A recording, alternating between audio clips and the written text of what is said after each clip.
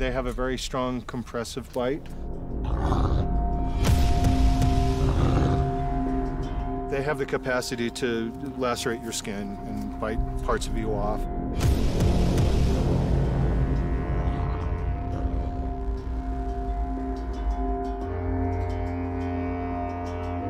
Wolves are natural predators, and working with them is not for the faint-hearted. Chris Edrington from Steve Martin's Working Wildlife trains wolves for film and television. We supply animals for the entertainment industry. I used to call it the film industry, but that's sort of antiquated. It's work in front of a camera where someone is paying us to film an animal that's part of content that somebody else is selling.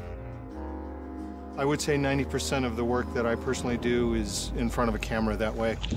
Mark, stay. Stay. Good boy.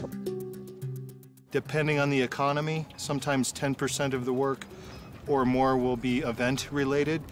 America's funny that people have disposable income and somebody occasionally wants a lion at their party, or a wolf, or a baby animal of some kind. These are gray or timber wolves, and name is interchangeable. They come in different colors, dark like these two, or gray like the other one who's wandering around. We have one that's sort of a lighter color too. These particular guys, their bloodline is from North America. Chris's most famous animal pupils starred in the iconic movie Dances with Wolves. The movie's wolf character, Two Socks, was actually played by two different wolves, Buck and Teddy, who looked so similar only their trainers could tell them apart. Those wolves lived here. The owner actually had to double the actor Kevin Costner for a couple scenes where they interacted. This group of wolves here, we've done True Blood, Vampire Diaries, Teen Wolf. We did 3 seasons of Game of Thrones, and then a bunch of other movies. Have the card. Chris has worked with a variety of dangerous animals, and while he makes them seem quite safe and friendly, wolves remain wild predators. I've enjoyed everything I work with. I work a little bit with our tiger. It's a solitary animal, and I like it, but I like these guys a lot. They give you love. All animals show some emotion, but wolves show love more than any other animal. You'd have to be devoid of a consciousness not to see that and see how they show that to you. It's quite wonderful. Hello, my love. Come on. Come here. Training wolves is about making the animals familiar with the human world rather than teaching them clever tricks. Quite frankly, as an animal trainer, I find I don't spend so much time training an animal, but habituating it to the odd things that occur in society.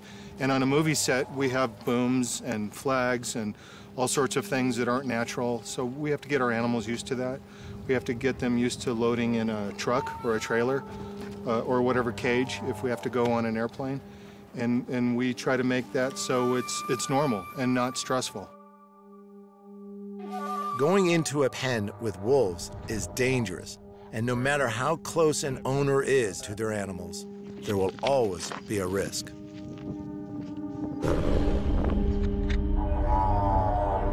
The two black guys here are a part of an older group. When we got them, we had a lot of film projects at the time, and they worked a lot, and we just happened to build a really good rapport. The other wolf, he's just 2, and so he hasn't worked quite as much, and I don't have as good a rapport with him as these guys. I can still work with him. If a filmmaker wants to shoot with him, we'll go do whatever we have to. But these guys have known me better, and I've done more with them, and we've traveled more places. And they're older, too, so they know that I'm the source of fun more. He's a young punk. In a couple more years, he might be standing over here because he knows that the rubs are good, and maybe we'll go for a walk out into the universe. Dog trainer and canine behavioral specialist Michael Chill is known for his expertise with wolves and wolf behavior. Dogs absolutely evolved from wolves, and they share 99.9% of the same genetic makeup. They can interbreed and make fertile offspring, so that's really, from a species perspective, that proves a close relation. Our adult dogs have the similar behavior to a 5-month-old wolf. Our adult dogs are social with strange dogs, typically, are still eager to learn, have a prey drive, but not a serious enough one to really do that much hunting and killing. Our wolves evolve beyond that. Once they become adults, they will accept their own family members, but they're highly aggressive to outside wolves with which they are unfamiliar. They are quite adept predators. They're highly territorial. So when we then go back to the wild to try to redo this and take a wild animal into captivity, we do not have in a wolf a dog with an exotic look. We have a wild predator. Despite the dangers, extreme animal owners often push the envelope. Hello, baby boy. And not only do R.C. and Sharon Bridges keep a bison as a pet, they also keep and breed wolves and wolf dogs. We do sell our wolves. You know, we have so many people that really enjoy them. And a lot of them, they do make house pets out of them. We have lots of happy customers. And one person said, "You can't keep a wolf in the house," and Sharon replied back, "We keep a buffalo in our house." Yeah. Don't tell me we can't keep a wolf in the house. Yeah. The most worried I was one time, we had wolf puppies. And of course, when they're born, the mamas are real protective. And she come running, and I knew I was fixing to get tore up by her, because she's been real aggressive toward me ever since she had the puppies. And when she come after me, I grabbed her and threw her on the ground and held her down. And then she was growling and stuff, but anyway, I just backed off and she was fine.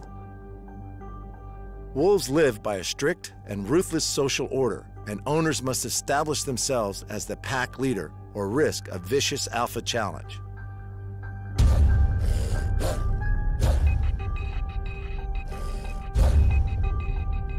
R.C., of course, as the dominant male of the family, he takes charge, and whenever he feels like he's comfortable with me jumping in, because he won't let me jump in and do anything without his okay first.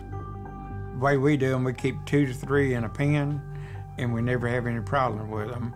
We do have an alpha problem occasionally, and I got rid of a female lately because she was causing too many fights. I raise these guys, and because of how I've worked with them, I think they view me as the top dog. They live in a sort of interesting structure. Biologists tell us that an alpha male and an alpha female will form. And basically what that means is the dominant pair will be the only one that will be allowed to breed. And nature is really cruel. Sometimes the other ones breed, but if they have a successful litter, the alpha male and female will just kill it. The way we raise them, these are very nice, but they're still... You can't take the jungle out of the boy.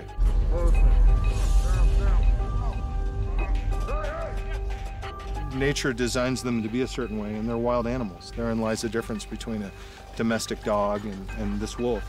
Even though this guy is just rolling on his back and I'm rubbing his belly, he's still a dangerous animal.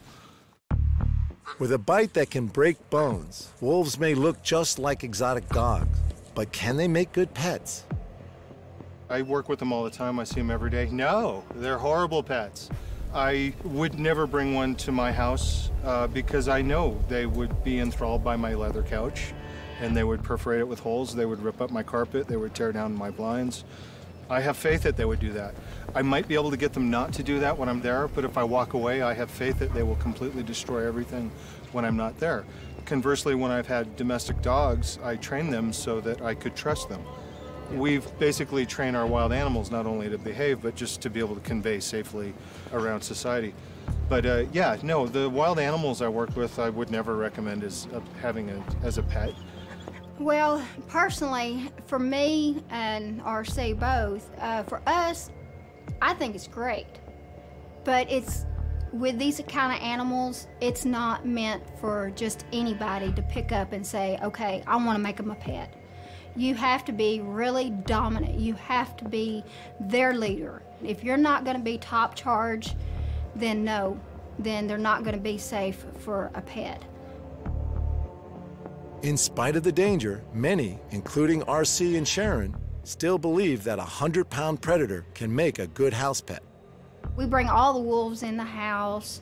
You know, we play with them, take pictures with them. Certain ones we'll let the grandkids play with. There's some of them that we won't let the grandkids play with. Ours make a good pet. Just like all animals, depending on how they're raised from beginning, really, is what makes good pets. When I got in the wolf business, I thought I had a mean animal coming to me. And it wound up being the sweetest animal I've ever been around. And we always hear the stories about the big bad wolf. They're just unbelievably a gentle animal. I do think they're dangerous when you let them run in a pack.